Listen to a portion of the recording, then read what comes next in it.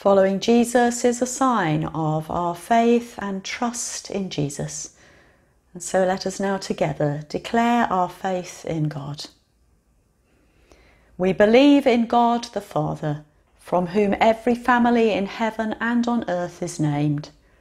We believe in God the Son, who lives in our hearts through faith and fills us with his love. We believe in God the Holy Spirit, who strengthens us with power from on high. We believe in one God, Father, Son, and Holy Spirit. Amen. And now Ian is going to lead us in our prayers. Let us pray. Heavenly Father, you have called us to follow you and be witnesses, to tell others about the salvation that you bring. In these present times, it is hard for us to see how to fulfill your commission, and yet we know that when you ask us to do something, you will also provide the means and the strength to complete it. Lord, grant us the vision and the imagination to find new ways to tell of your glory in these unusual times. Lord, in your mercy, hear our prayer.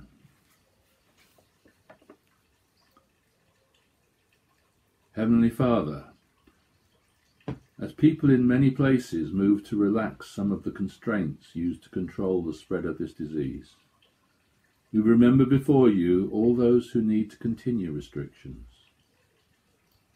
those who are old or frail and thus at much greater risk, and also those caught up in a resurgent outbreak, whether in nearby Leicester or distant Melbourne. Lord, we ask for safety for the vulnerable, and patience for those discovering that they have longer to wait. Lord, in your mercy, hear our prayer.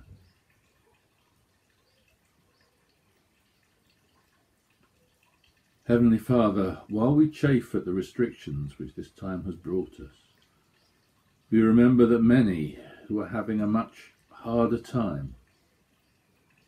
Many people are coming to terms with loss of employment. Many are needing to access food banks.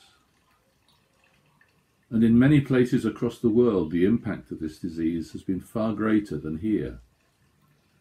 In India, in Africa, and both North and South America, cases are still growing rapidly. And many of these places have less health and social support than we do here. As we feel the economic pinch of this virus, help us to remember all those for whom the result is far worse. Lord, in your mercy, hear our prayer. Heavenly Father, we bring before you all those who are ill at this time, those currently suffering the worst effects of COVID, those who have recovered from it and are discovering longer-term consequences from the infection, those with other conditions, many of whom who have had treatments delayed or interrupted by this situation. And particularly we remember any of those suffering in mind, whose situation may be hidden to us. Recent conditions have created a lot of stress for many people, and some, perhaps many, may be in need of support. Grant comfort, Lord. We remember that comfort originally meant strength, the strength to survive in adversity. Lord, in your mercy, hear our prayer. Heavenly Father, we remember now all those who have died recently and all those who loved and missed them. Every death leaves pain in those who remain, and we have seen more deaths than usual so far this year. Be with the sorrowing, Lord. We know that those who have died in you are now with you, which is far better. Though we do not see them, we are one in you. Merciful Father, accept these prayers for the sake of your Son, our Saviour, Jesus Christ. Amen.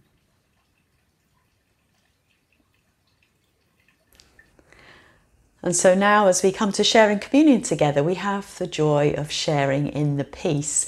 We're going to be using the same video as we used at Pentecost. I hope over coming weeks we might actually add to it. So the peace of the Lord be always with you, and also with you. Let us offer one another a sign of peace. The peace of the Lord be with you. Peace be with you. Peace be with you. Peace be with you. Peace be with you. Peace be with you. Peace be with you. Peace be with you.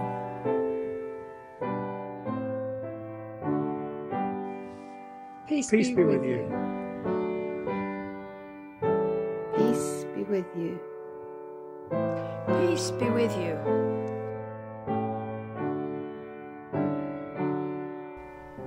Peace be with you.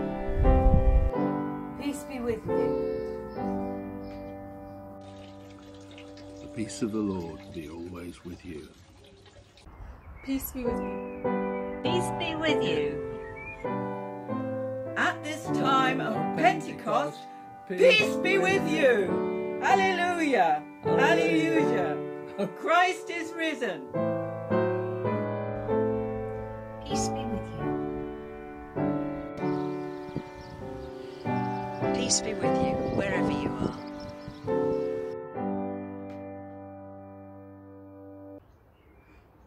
Peace be with you. Peace be with you. Peace be with you all, near or far.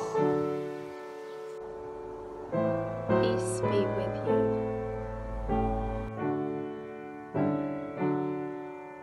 Peace be with you.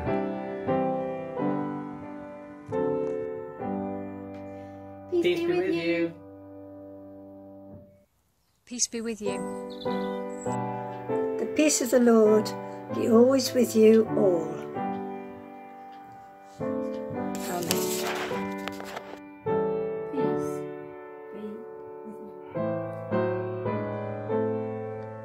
Peace be with you. Peace be with you. Peace be with you. Peace be with you. Peace be with you.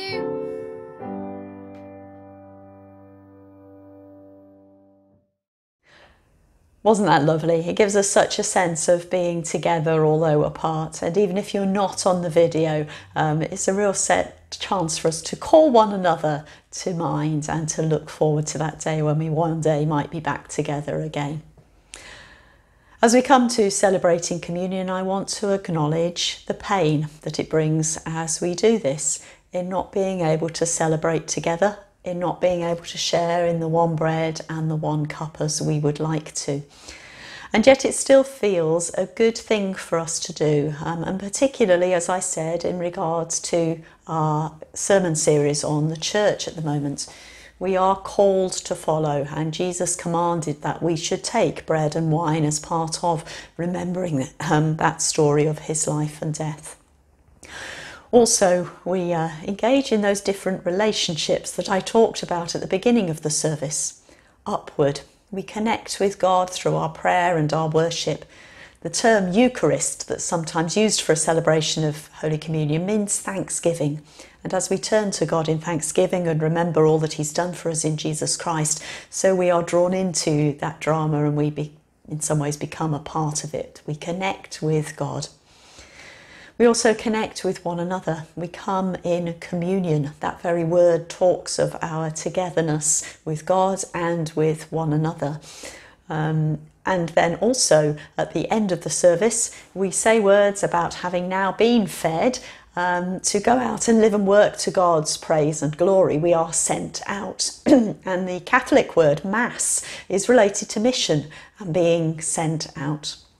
And finally, that dimension of being of the worldwide church and across time. Communion is one of the sacraments that we share in common with Christians everywhere. And so while there is a real pain in that separation at the moment, so too I think it's good that we celebrate in the best way that we can, and we still symbolise all of those different relationships as we gather now together around the Lord's table. So let us begin with the prayer of preparation. Blessed be God who feeds the hungry, who raises the poor, who fills our praise. Blessed be God forever. The Lord is here. His Spirit is with us. Lift up your hearts. We lift them to the Lord. Let us give thanks to the Lord our God. It is right to give thanks and praise. It is right to praise you, Father, Lord of all creation. In your love you made us for yourself.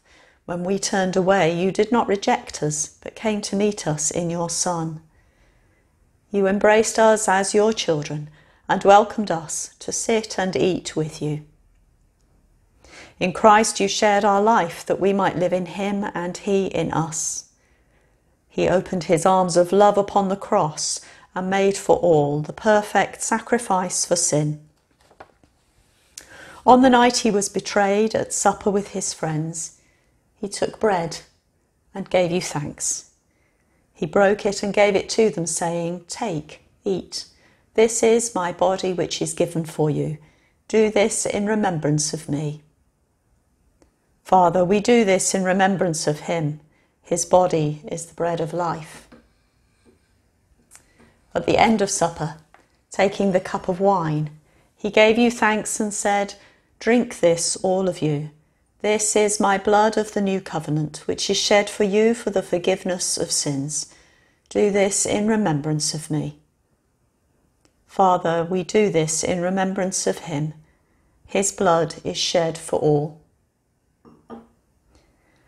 As we proclaim his death and celebrate his rising in glory, send your Holy Spirit, that this bread and this wine may be to us the body and blood of your dear Son.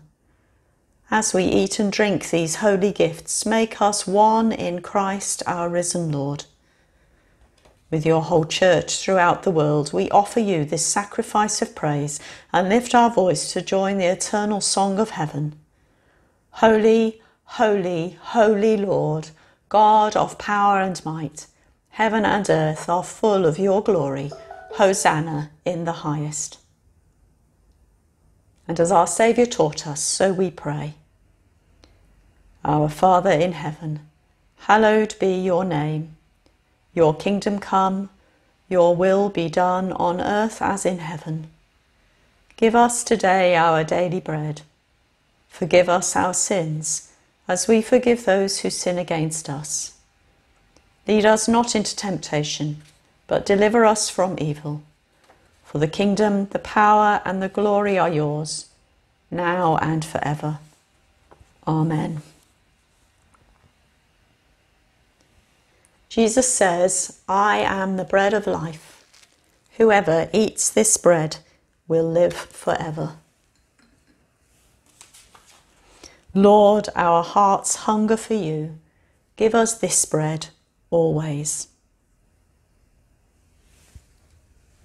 And so on behalf of us all, I say, the body of Christ broken for us all.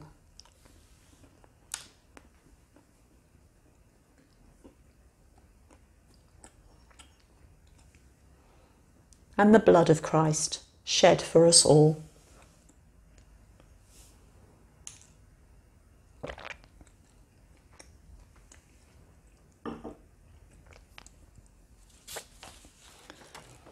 And so I invite you to join in a spiritual communion using the words that will come up on the screen. And after that, there is an anthem to listen to using those words from Isaiah.